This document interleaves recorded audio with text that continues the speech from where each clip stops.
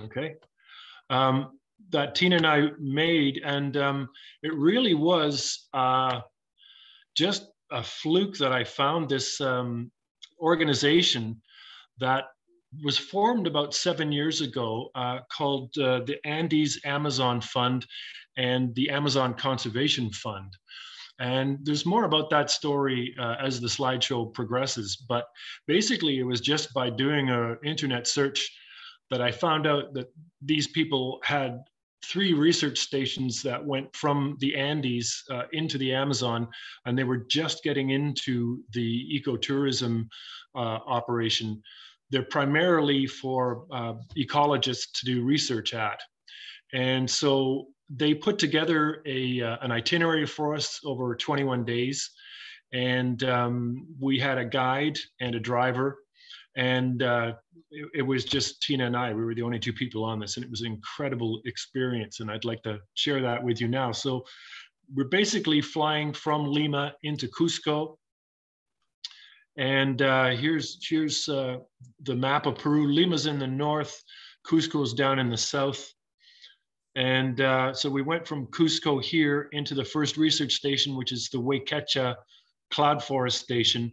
And the first part of the talk tonight will be the time that we spent just outside of Cusco on the way to Huayquecha.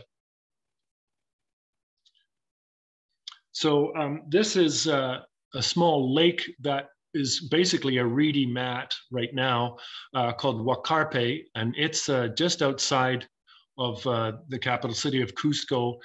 And I said to our guide, I had the opportunity to list some of our interests, and we said we'd like to take in a lot of history and a lot of the cuisine as well of the area. So our first birding destination is a pre-Inca village here in the foothills of the Andes at Huaycarpe Lake.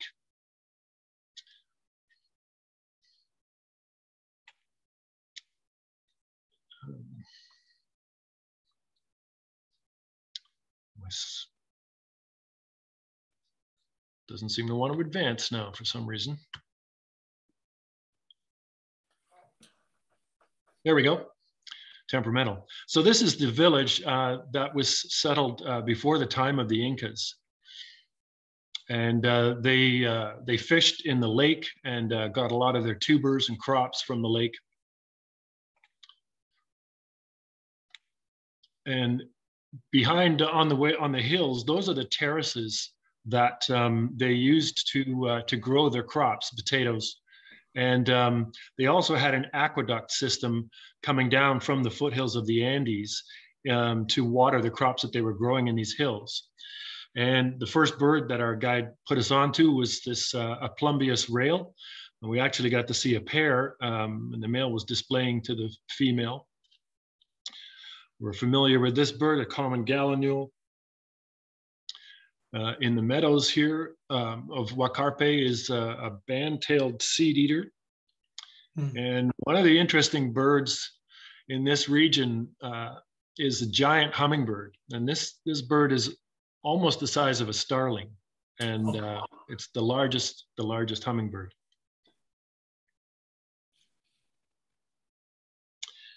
This is a puna teal. That's an endemic to Peru. And so is this bird. This is an Andean coot. They're quite a bit bigger than the coots we have up here. You can see by that, the no-nonsense bill. We made our way to the village of Pilahuata, which is at an elevation of around 8,300 feet. And mostly subsistence living here. These people are farming in the areas outside their village. That's our van at the bottom of the street there, and Tina and Percy. And this is an interesting sculpture garden that they had in the center of the village, in the square, of the interaction with the conquistadors and the indigenous people at the time. And again, the roofs on these houses, this would be Spanish colonial circa especially this building here.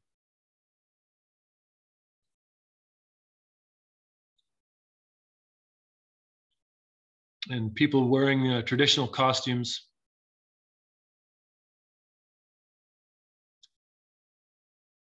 So on the way out of Pilcahuata to our first way station, Cusco, Huayquecha, we stopped off and had lunch in the Andes.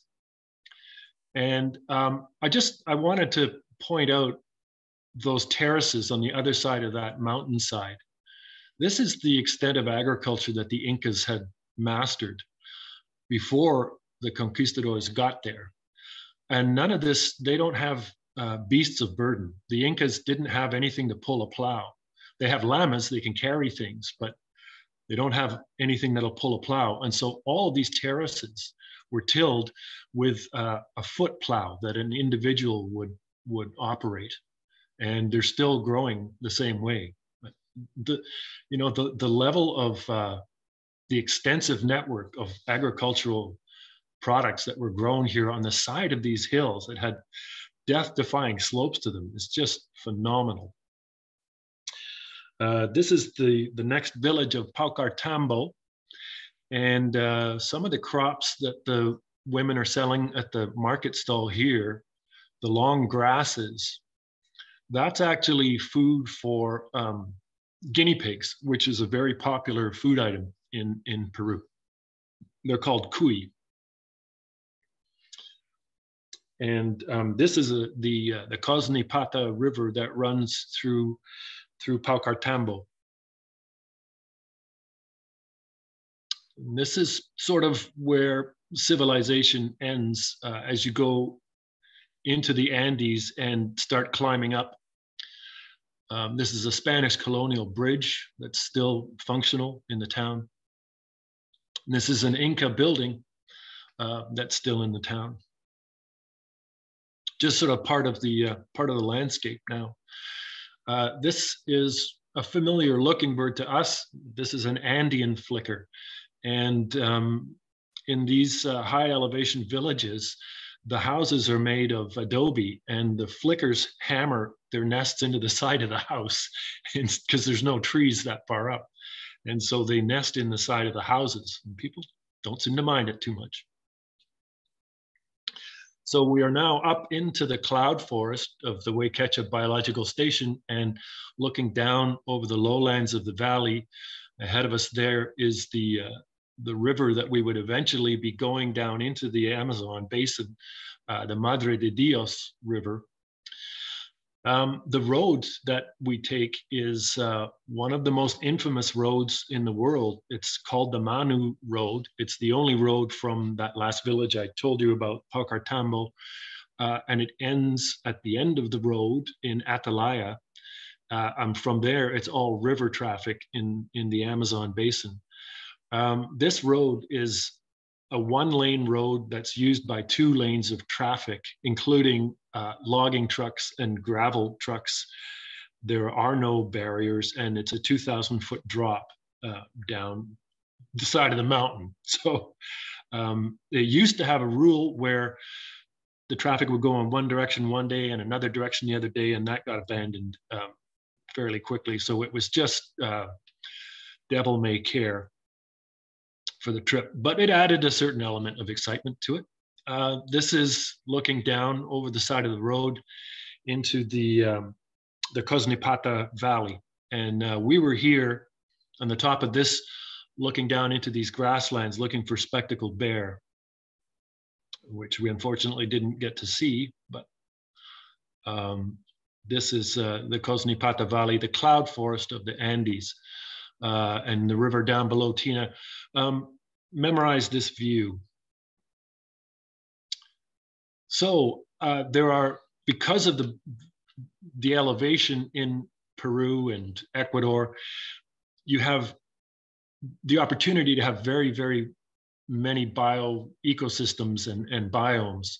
And it's created one of the most biodiverse places on Earth because of the elevation, because of the rainfall and the patterns in moisture, precipitation. You essentially get a great stratification of of food niches, and you get very specialized groups of birds. And because fruit is available all year round in places like Peru, you have increased specialization in fruit eaters.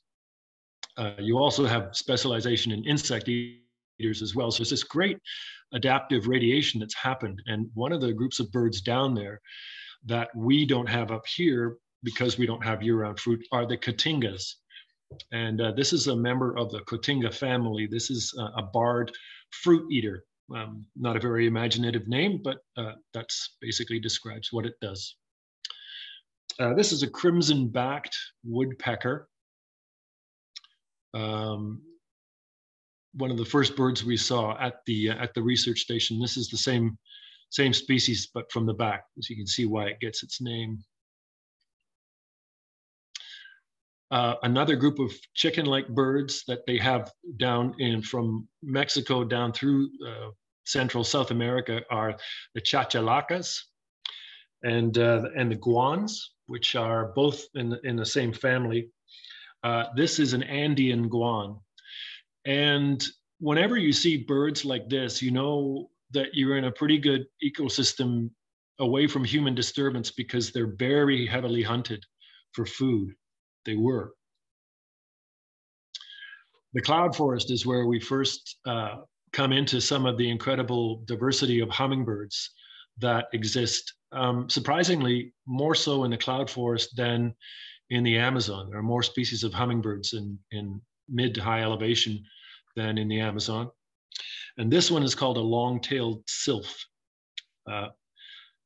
I think the people who discovered and named hummingbirds must have been contemporaries of Yeats and the romantic writers of the day, because they all have such beautiful poetic names to them. So hummingbirds are essential pollinators of the flowers in tropical ecosystems. And their beaks generally reflect the kind of flowers that they feed on.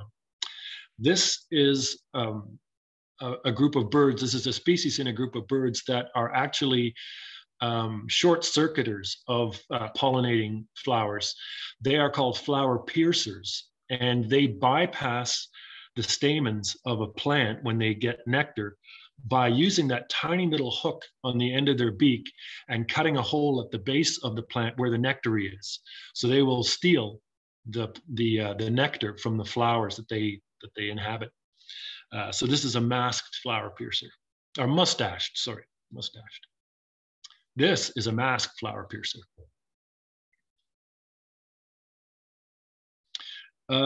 My wife, Tina, has no fear of heights. And this is the tallest suspension bridge, I believe, in, if not Peru, then maybe even South America that we went on. It's the longest suspension bridge for scientific research that they've installed. And so we went out on this to look at the canopy of a cloud forest. And we were about 150 feet up in this incredible network of suspension bridges. We were hoping to see some birds at eye level, but that day they weren't cooperating, but we still had an incredible trip to it. Another one of the hummingbirds at high elevation here is the amethyst-throated sun angel. And what you find with a lot of these high elevation hummingbirds, the giant hummingbird as well, is that the air is so thin that it becomes energetically expensive for them to hover. And so a lot of these highland species will actually just perch and feed. Like this one here is just kind of hanging onto the leaf of the plant and feeding from it rather than hovering. This is a amethyst-throated sun angel in full sunlight, so you really get to see why it gets its name. This is one of many poisonous caterpillars that we were to encounter on this trip, and that's my hand for size comparison. I want you to look at the clumps of lichen in the top left of the picture, of the mosses, sorry. And look at the pattern on this caterpillar. What a brilliant, brilliant piece of camouflage. But those spines will deliver days of unending pain should you decide to touch it. There's another one of the high elevation hummingbirds. This is a Tyrian metaltail. Head on. They have a beautiful iridescent bluish tail, hence the name. This is a violet-throated star frontlet. Again, one of those fabulous names, bigger than the bird itself. Of course, the cloud forest is perhaps best characterized by the amount of epiphytes and bromeliads and tank bromeliads that grow there, because the air is at 100% humidity. There are clouds going through all the time. There's moisture everywhere. And indeed, in some places, the biomass of these parasitic and epiphytic plants can account for almost 60% of the biomass in tropical mountain cloud forest. And there are animals that have completely evolved life strategies around these tank bromeliads and orchids. This was a place of hundreds and hundreds of species of orchids, and our guide knew very many of them. Motmots is another group of birds you see from Mexico south, and they reach probably their pinnacle of radiation, speciation in Peru, Ecuador. This is an Andean motmot, and they're quite big birds. I would say that'd be about maybe 20 inches. And their tail, they're characteristically, almost all the motmot species, they'll pass their tail back and forth almost like a pendulum. If you want to find out where somebody's gone pee on the Manu Road, just look for the butterflies. The salt is a very precious commodity in tropical ecosystems. The soil is very salt poor. And so if anyone's, or any animal has gone to the bathroom by the side of the road, the butterflies gather there for the salts, for the ammonium and potassium. Flycatchers, boy, oh boy. Peru is a land of flycatchers. I don't know, they've probably got 170 species of flycatchers there. This one is a cinnamon flycatcher. And just look at all the moss and lichen on the trees there. Another group of birds that we don't get up here, but occur down there are the trogons. This is the family that the resplendent quetzal from Costa Rica in that Central America area is part of the family of. And they are primarily fruit eaters, especially quetzals. They'll eat, they primarily eat wild avocados, aguacatillos, they call them. But when they're feeding young, they need more protein and they switch to an insectivorous diet then. But all the trogons are what's called stall feeders. So they swoop down from above their target berry, and then at the very last minute, they'll use their tail and wing feathers to break and form sort of a J loop upwards and stall and then pluck the berry off the branch. They don't have very strong feet for perching like a toucan does. And so they fly to feed instead. And this is the back of the, this is a golden-headed quetzal. The first photograph was a female and this is a male. A golden olive woodpecker, slightly lower elevation than the crimson-back woodpecker now. And the green jay, I think that they were dividing these up into separate species, but I think now they're calling it a complex all the way from Peru to Texas. This is a bird that I'd hoped to see, but I'd hoped to see a male, but I'll take this one. This is a female lyre-tailed nightjar, and the male possesses tail feathers that are about 2 feet long, huge long pennants. And this one was roosting on the lodge of the roof of a lodge as we were on our way to the next lodge we were going to. This is a slide of the Manu Road. And just in the lower left corner, there's a flash of a butterfly. But we'd had a rain the night before, and the sun came out the next day, and there were literally thousands of morpho butterflies all flitting about in the valley below us. It was a truly magical moment, and one I'll never forget. These morphos are about the size of a Cecropia moth. They're quite a size on them. And iridescent blue. Again, in the family, same family as quetzals. These are trogons. This is a masked trogon. And you think, a bird that brightly colored and that beautiful it'd be obvious to see it. But trogons usually face away from you if they know people are about, they will turn their back to you. And that iridescence on their back is a really great disruptive camouflage. They turn into sort of shapeshifters. So until they turn to face you, and they're not very active birds, they don't need to be because they're fruit eaters. So they don't hop around like a warbler would to find their food. They just sort of sit there and scan the trees, scan the leaves, looking for fruit, and then swoop out and grab it.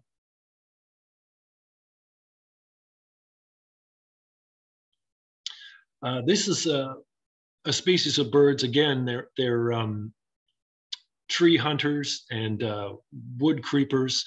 They're a family of birds that make their living by searching in these bromeliads and clusters of leaves.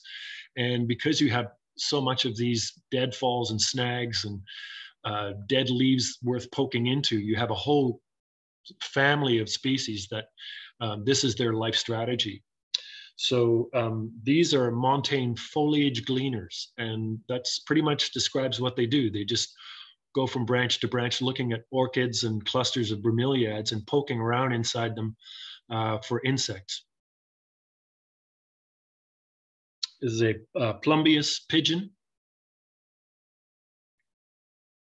And this was a white-throated hawk that had just launched itself in front of us off the road, and it had found from across the road a tiny lizard that it snatched and brought back to this perch to grab. So again, we're descending elevation, and there is a natural law called Humboldt's law that basically says for every 1,000 feet you descend or ascend in a mountain in South America, it's the equivalent of driving 300 miles south in terms of ecozones and climate. So, we went from 12,000 feet to 1,000 feet. And you can imagine the incredible change in diversity and landscape as you dropped elevation. And within an hour of driving down the Manu Road from Waikecha, it was getting noticeably warmer, and gradually you start seeing the trees aren't quite so lichen covered and moss covered, and all of a sudden palm trees start creeping into the landscape. This is a roadside hawk, a very, very common raptor down in Central and South America. Another one of these flycatchers. This is a rufous-chested chat tyrant, very small, nervous flycatcher, always looking for prey and acting like a lot of flycatchers, just going out, sallying out, grabbing an insect, coming back to a perch. Now, Peru and Ecuador are countries that have well over 100 species of tanagers.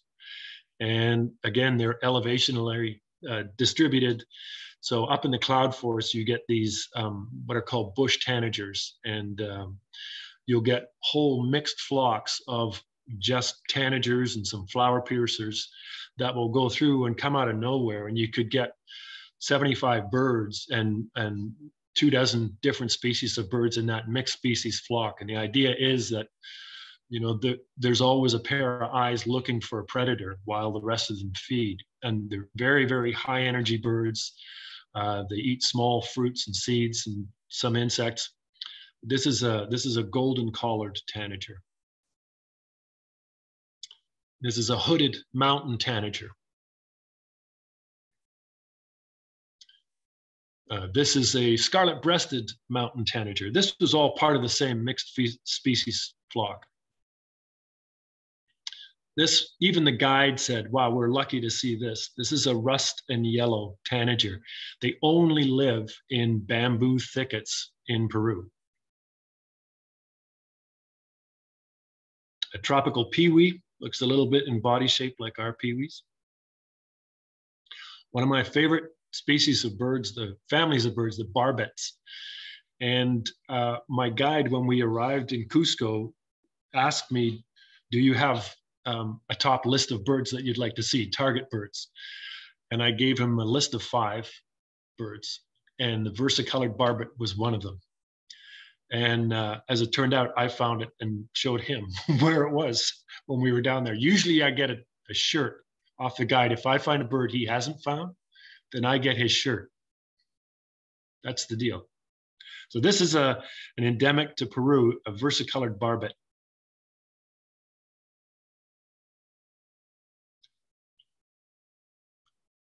Another one of the hummingbirds. This is the violet-fronted brilliant. And up in the cloud forest, it's colder, it's higher. So one of the primates there are woolly monkeys. They're quite big, and obviously they've got that woolly coat to protect them from the cold that's up there.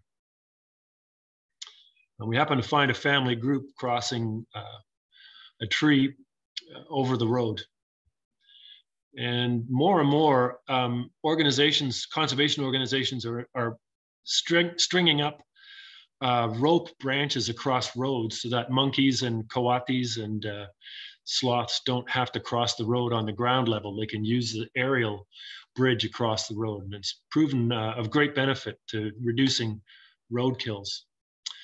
One of the target birds that we wanted to see down there is this one, also in the Caatinga family. This is the cock of the rock. And these are a lekking species. So you get up to a dozen males in a display area, and they all just sort of hang out there. They take no part in raising the young, feeding the young, because part of the reason is a bright orange and black bird would attract attention coming back to a nest with a mouthful of food. And also because the food is so available and abundant that his efforts aren't really needed. And what has happened is that spare time, more or less, that the males have, has been devoted to developing ornate plumage and dance maneuvers and these highly ritualized dances that they go through. Any of these lekking species. The other thing that happens is tropical birds, whereas an average clutch size up here would be 4 eggs, down there it would be 2, because the chances that a snake will come along and wipe out the clutch down there are much greater than up in the northern climates. And so the birds don't invest as much in each single clutch. So they don't have as many to feed at once. So you end up with these incredible systems like manakins and caatingas have that are highly ritualized because the males aren't really needed around the nests to raise young. So there's an incredible radiation of behaviors for breeding behavior down there.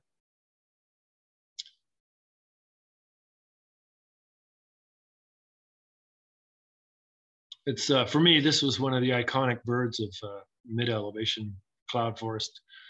Still going down the Manu Road eventually.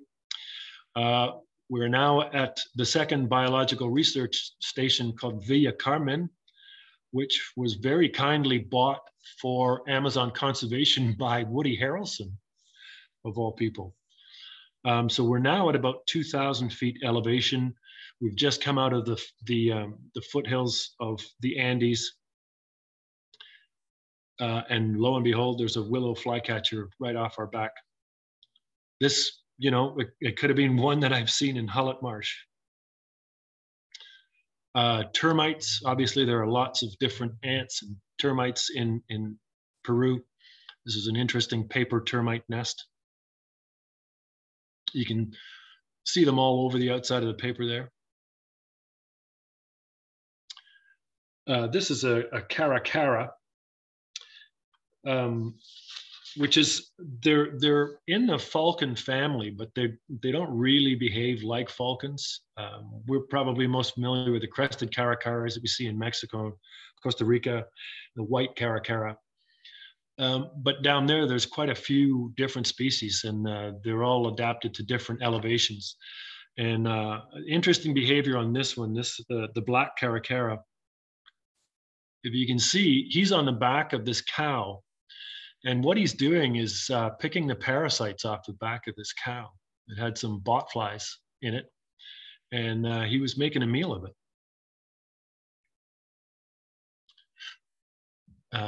It's quite a bit warmer now. The average temperature is probably about 80 degrees. This is a black-fronted nunbird. Now you see things like bamboo and palms.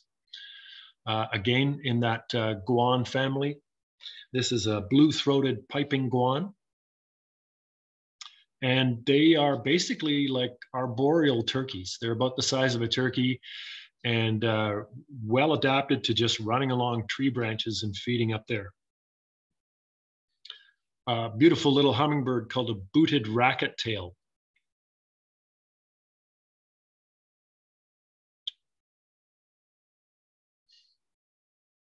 And you can see they're called booted because they've got little brown puffs on their legs, modified leg feathers. And some of the flowers that they'd be feeding on. Down there we have brown capuchin monkeys. And this was a group that was crossing the road right at our feet. And really, we were 3 or 4 feet away from them, and they didn't pay us a whole lot of attention.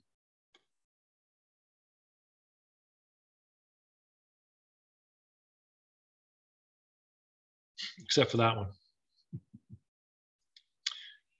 This is a dipper, a white-capped dipper. And another one of the birds I was hoping to see. I'd been chasing these through Texas and Arizona and never saw one. And my guide, of course, he knew where he could find a pair of burrowing owls. And what he told me was they've just crossed over the Andes and they're starting to colonize the Madre de Dios rivers as new habitat. And what they're doing is because the river's so fast flowing and it's always washing trees away, there are innumerable islands, small islands along the Madre de Dios. And these owls are colonizing these islands, and that's their own little patch, their own little territory.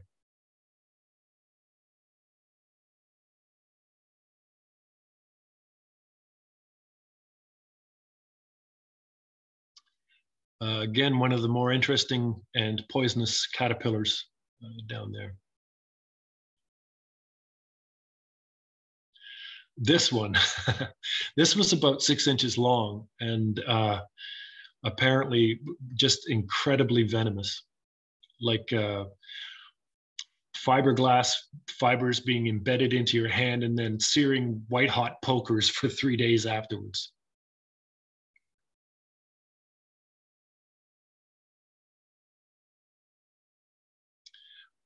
Some of the big Campylophyllus woodpeckers down there. This is the crimson crested woodpecker. Sort of the same family as our pileated woodpecker. A bare-throated tiger heron. Anybody see the bird in this?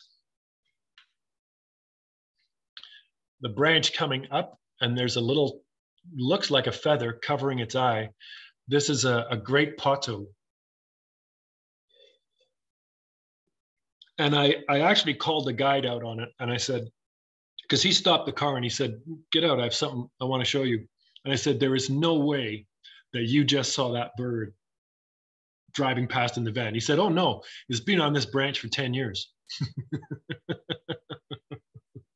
He said, if it's not on this tree, it's on that one. Hummingbird hawk moth. This little plant, boy, oh boy, it's an introduced plant from Costa Rica south, and it's in the mint family.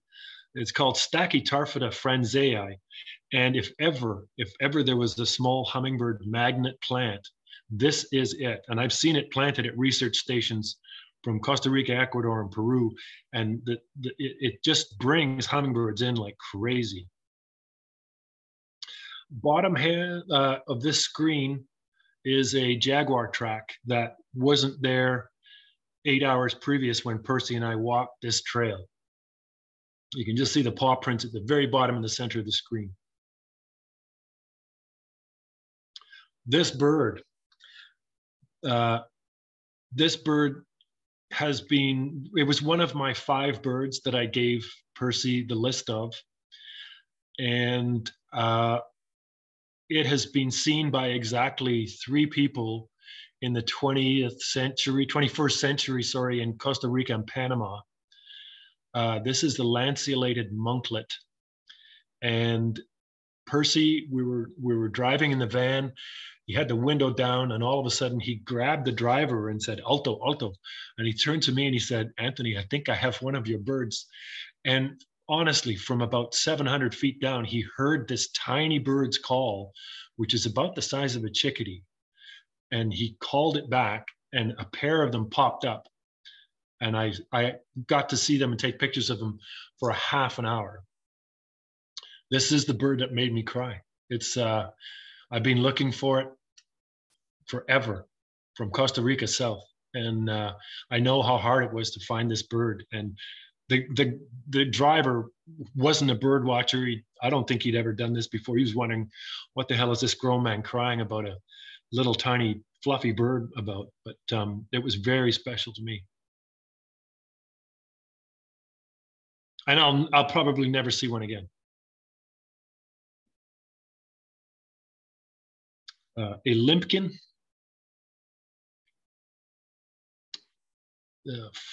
long-tailed tyrant. These are great flycatchers of open country. This is a metal mark butterfly, swallowtail, again at the Starkey taffeta. This is a big caligo moth, and it's thought that the eye marking in the back is a distraction away from the head end to deflect a bird's peck at it toward the eye instead of the head of the actual moth. Massive, massive moth. They're the size of my hand. Not a very good picture, but a very good bird to get. This is a paradise tanager. Now at mid-elevation, you get different groups of tanagers associating. Not so many mountain tanagers, but this is their equivalent of a cardinal down there. So this would be a red-capped cardinal. And again, Percy delivered on the 3rd target species for me. Again, a bird that's very rarely seen. There's not very many of them wherever they live. This is a red-throated caracara. And they primarily feed on wasp nests, tearing open paper wasp nests. They're incredibly noisy.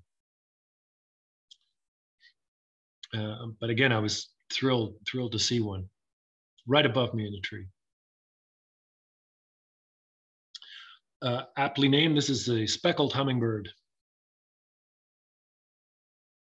And there's one at a Starkey taffeta. This is the back end of a golden-tailed sapphire, another small hummingbird. This is a female rufous-crested coquette, a tiny, tiny family, among the smallest hummingbirds, the coquettes. And that's the male.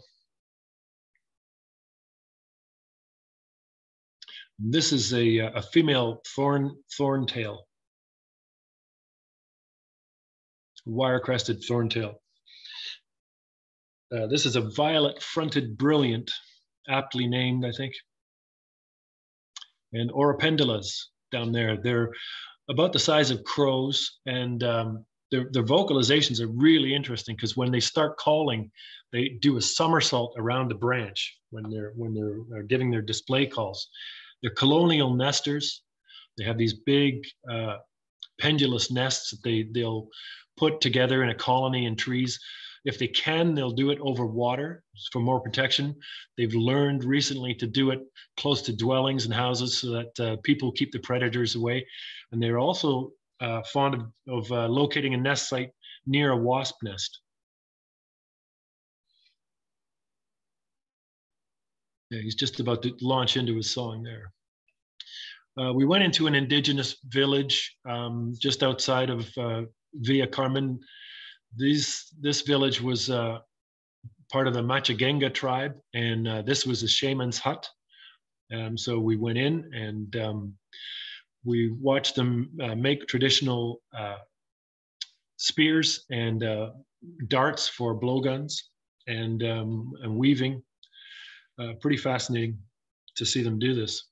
And towards the end of the demonstration, over the top of the hut came down a very large and very venomous spider that one of the gentlemen just took the spear that he'd made and basically just launched it at this spider and took it out of commission. So they work. They work. There's a social flycatcher. And this pattern, this brown, white stripe over the head, yellow belly, is a variation on a theme all through Central and South America on flycatchers, from the Kiskadee, boatbill flycatcher, tropical kingbird. This is, again, in the tree runner family, similar to wood creepers here in terms of behavior. This is a streaked xenops. And one of the interesting primates down there are these three striped night monkeys, nocturnal primates. Sleeping the day away. Again, a very small, this is a wire-crested thorntail. So now we're going to go to the last leg of our journey. We're going to where the road ends at Atalaya and getting on a motorized canoe. Again, some more thorntails. That's the male. So-called because of the tail is just like modified wires out of the back of it. So this is Atalaya, pulling into Atalaya. And ahead of us is the Madre de Dios River that comes out of the foothills of the Andes and makes its way eventually to join the Amazon. You can see all these bars and islands ahead of us. And when we first got into the canoe, you couldn't hear yourself talk for all the gravel that was being washed underneath your boat and banging up against the side of the boat. There is such a volume of sediment that's coming down from the mountains. And this was our journey into the Amazon.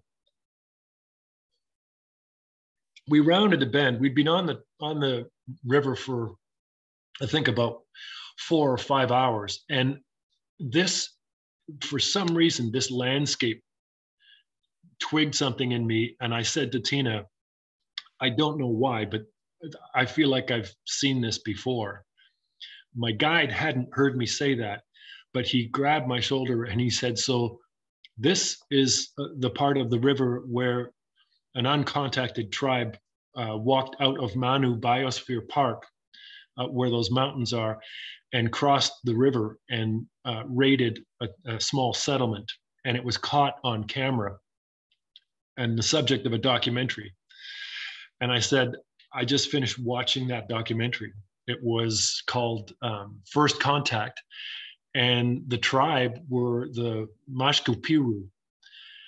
And there happened to be an anthropologist on the shore of that settlement when this event occurred, and they did film it.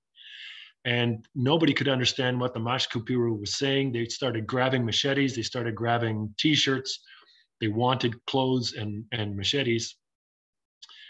And they eventually managed to get a translator 7 hours after a standoff and figure out what they were trying to say. They'd already left by that point.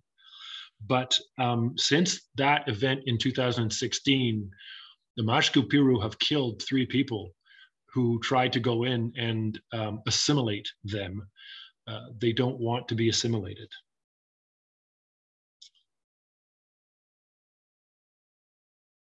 And this, I didn't take this picture, but my friend, who is the director of the OSA Conservation Research Station, which is affiliated with the Amazon Conservation Organization, Andy Whitworth, he did the same trip as we did a year later. And these are Mashku Piru from across the river.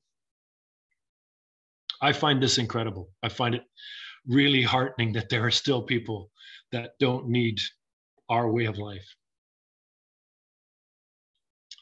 This is a capped heron, crimson cap woodpecker. Look at the claws on that. Incredible adaptation. This is a lodge on the way to the research station called Blanquillo Tambo. And this cliff is high in minerals. And because of that, it's a clay lick. And so they built a blind across a safe distance away from the cliff. And we were the only 2 people in it. And we just basically got there at 5:30 in the morning and watched this incredible spectacle unfold of thousands of parrots come to feed. These are yellow-crowned and mealy parrots. And the theory is that they're loading up on minerals because, like I said, the soils are potassium and sodium poor. And so they're getting some of the minerals from these deposits that are higher than normal in minerals. There's another theory that the kaolin in the clay is coating their stomachs to protect them from the toxins in the unripe palm fruits that they feed on. So on the right-hand side are mealy parrots, and on the left is a blue-headed parrot and a yellow-crowned Amazon. So there is a pecking order to this clay lick, and the largest parrots went last. The macaws, they wanted to check out to see whether there were any predators around. And so they would let the parrotlets, the smallest ones, they would go in first and start feeding. And if it looked okay, then the next largest species would come in and start feeding, and then so on up the ladder. But in the meantime, this was like their market. The amount of socialization and mutual grooming and communication that was going on, were they passing on information vocally to where the good feeding sites are? It was just mind-blowing to see the level of communication that was going on with these incredible birds. Blue-headed parrots feeding on date palms. Blue and yellow macaws were there. Red and green macaws were there. The owner of the lodge was complaining because a jaguar was ruining her business by eating the macaws. So business was poor because the macaws weren't coming down to the clay licks. They knew what was hiding behind the bushes. A white-throated toucan.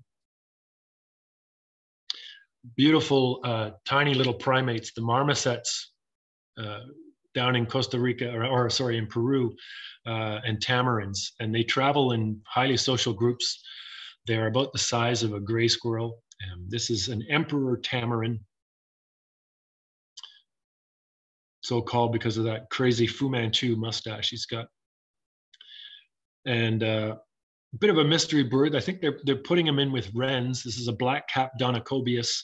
They're a bird of swamps and oxbow lakes, and very, very, very vocal, like the wrens down in tropical countries. An iconic bird of the Amazon. These are hoatzin. And this remarkable creature, this is an Amazonian giant river otter. They only live in oxbow lakes, so you have to get off the main river to try and find them. And they're more people have seen jaguars than have seen Amazonian giant river otters. These are 6 feet long, and they are the apex predator of oxbow lakes. And they're led by a matriarch. And I made a horrible error in judgment. We were in a dugout canoe, essentially a hollowed out piece of wood. Tina, me, and Percy, the guide, and heard a splash off in the lake. And sure enough, 5 heads pop up, and it's the family of otters, and they're investigating who we were on the lake. And the matriarch started barking. And I made the stupid assumption that all otters are curious and playful. So I responded by imitating their bark. And about 20 to 30 feet off the end of the dugout, my guide finally said, "Can you please stop making that noise? She's coming to attack us." And I've since seen videos of them grabbing jaguars by the back leg and trying to pull them in the water.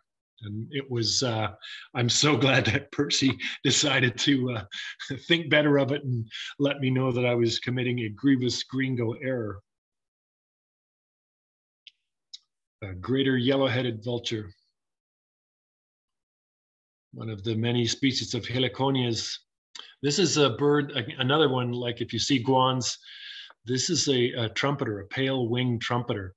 They're ground birds and overhunted. So the fact that we were seeing family groups in this area was a really good sign. Again, tiny, tiny little flycatchers. This is a toady flycatcher. It is a yellow-browed toady flycatcher, and smaller, just about the same size as maybe a kinglet, maybe even smaller than a kinglet. They're among the smallest passerines, stub little tail on them, really broad bill to grab tiny insects from underneath a leaf. And they basically launch out from a branch and pick insects from underneath the leaf. That's how they make their way. This is an ant you really want to learn to identify if you're going into the moist tropical jungle, because it can cause you a world of pain. This is Paraponera clavata, also known as the bullet ant, because when it stings you, you feel like you've been shot for up to 48 hours. They're almost an inch long. They're a very primitive ant, and they really pack a punch. Another group of very interesting birds, the jacamars. Again, fantastic iridescent plumage on them. And they're primarily butterfly and bee and wasp hunters. With that long beak of theirs, they can manage to handle the animals that have stingers, or the animals that have big flapping wings.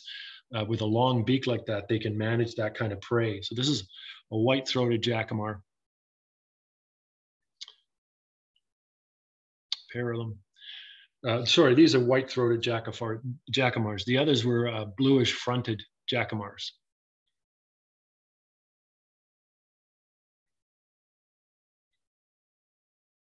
And another one of the tamarins. This is a saddleback tamarin checking us out. And these are dusky titi monkeys giving their morning call out to let everybody know where they are and where their territory is for the day.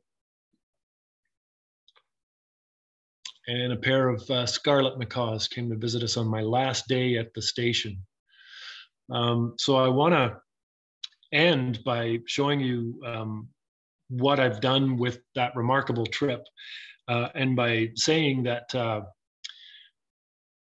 when I got back, the coordinator for our trip, the Andes Amazon Fund is based in Washington, D.C. She emailed me and she said, if you have any input or comments, we'd like to hear it. And I said, well, I'm going to try and publicize this trip as much as I can. But if you have an artist in residency program, I'd sure like to sign up for it. And then a week later, I get a call. So to give you context, when we got to the first biological station, I saw that the founder of Amazon Conservation was a guy named Adrian Forsyth. And I recognized that name from my University of Guelph days. He was an author of Canadian mammal books. And I guess he turned into a tropical ecologist in the meantime. So I recognized the name. So a week later, from Washington, D.C., I get a call from Adrian Forsyth. And he's seen some of the artwork I submitted to the coordinator. And he said, I definitely want you to come down as an artist in residence. And I'm looking on your website for your farm, and you're based in Sebringville, Ontario. I said, yes. He said, my ancestors were the original Sebrings. They cut down every tree in Sebringville, and I've been trying to replant them ever since. So Adrian and I have since become really good friends. Adrian and his co-founder, Enrique, have bought 2 of my paintings based on my trip. Adrian owns this one. It's a versicolored barbet with a cecropia leaf in the background. And Enrique, actually somebody from New York bought this one. This was that scarlet-bellied mountain tanager and the Cosnipata Valley underneath, where Tina was standing on the end of the road. And Enrique bought this one of the rust and yellow tanager that I did. And it took me 3 months this last year, but I finally completed my biggest painting to date, 3 foot by 5 foot, of Amazonian giant river otters, based on our encounter with them, which is now hanging up in my studio. So that is pretty much the trip. If anyone has any questions, I'm going to stop share and we can get back to it. Mute. Good. Amazing trip. Amazing artwork. Wow. Oh, thank you. Thanks. Oh, I wouldn't want to be pulled out of a canoe by one of those, that's for sure. No. Wow. So you don't realize how close you came until afterwards, and then you think, oh, I guess not. Not going to do it again. Anyone have any questions? I guess we can unmute everyone, can we? Yes, I'll do that. All right. Good man. If I can figure out how.